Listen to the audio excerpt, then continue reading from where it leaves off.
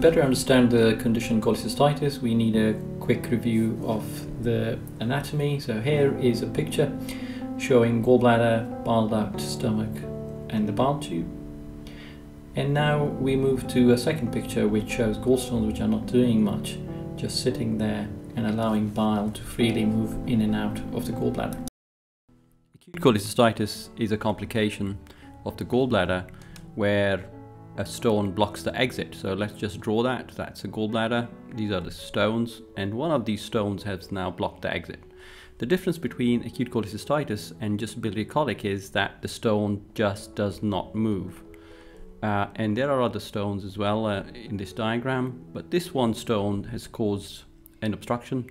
It does not move for some time, and that causes the thickness of the gallbladder wall to increase so that it becomes quite red and inflamed, and the fluid inside gets inflamed and sometimes gets infected.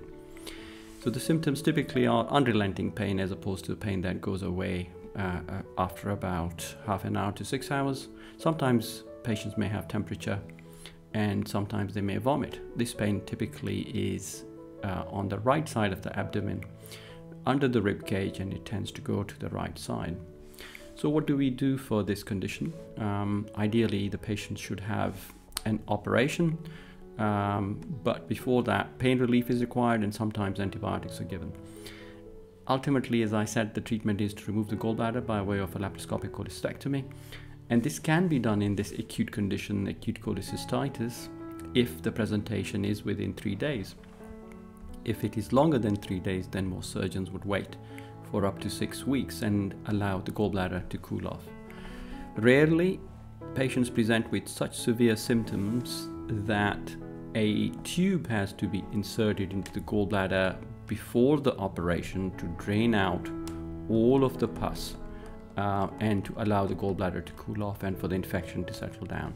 That is called a cholecystostomy. This is a temporary arrangement which is then removed a few weeks later or at the time of the operation.